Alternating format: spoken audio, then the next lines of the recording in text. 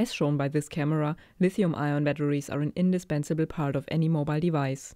They are lightweight and take up little space while storing large amounts of energy. Therefore, they are ideal for use in portable electronics, electric vehicles, but also for stationary use such as off-grid storage of renewable energies. A lithium-ion battery is composed of one or several cells. The cells are stacked on top of each other in layers. The most important layers are the electrodes, cathode and anode. To allow the transport of electricity, the cathode is placed on highly conductive aluminium foil, the anode on copper foil. The positively charged cathode consists of a lithium metal oxide, the negatively charged anode is made of graphite. But what is happening inside the cell? A liquid electrolyte consisting of solvents and of a conducting salt that contains lithium enables the lithium ions to travel between the electrodes. When the cell is charged via a battery charger, the plus and minus terminals are connected through metal contacts and electrical voltage is applied. As a result, positively charged lithium ions are dissolved from the lithium metal oxide at the cathode and deposited at the anode. At the same time, negatively charged electrons are released from the metal oxide. Via the metal contacts, the electrons flow towards the anode in order to offset the positive charge of the embedded lithium ions. During discharge, electrons and lithium ions flow in the reverse direction. The electric current generated in this way can be used to power an external device. To prevent contact between the electrodes, which could cause a short circuit, a plastic separator is placed between cathode and anode.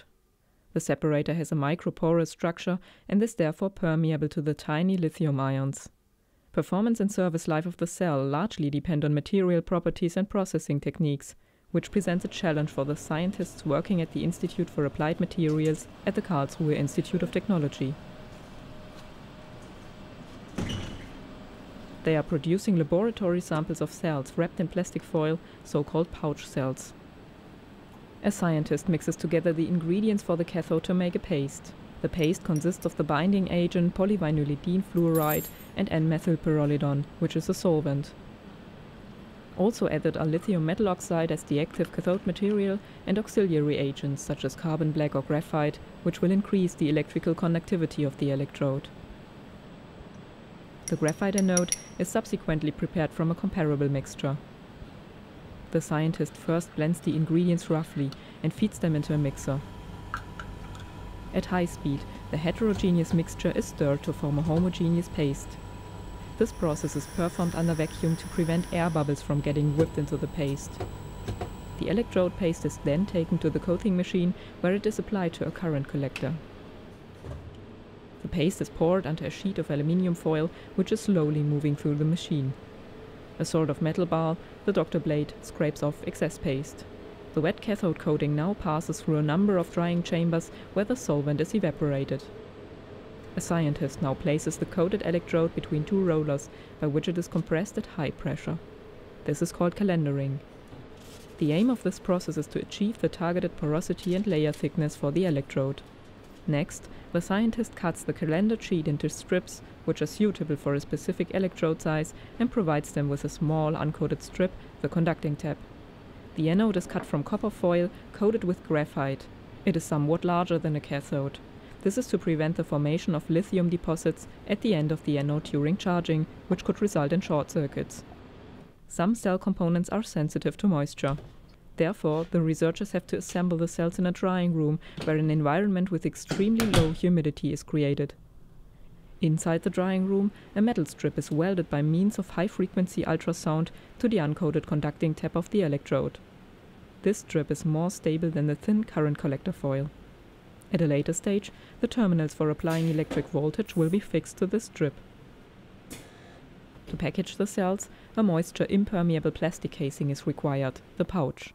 A separator made of an electrically non-conductive membrane is placed between the electrodes so as to prevent short circuits. Subsequently, the stacked cells are inserted in the pouch, and the sides of the pouch are joined together by means of heat sealing, leaving one side open. By using a pipette, the researcher fills the electrolyte, which consists of solvents and the conductive salt, into the cell. This enables the lithium ions to move freely from one electrode to the other. In an evacuable box, the cell is completely vacuum sealed.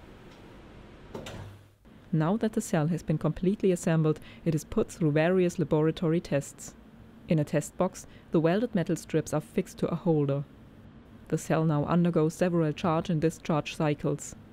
The voltage curve is recorded through a measuring tool and graphically represented by means of characteristic curves.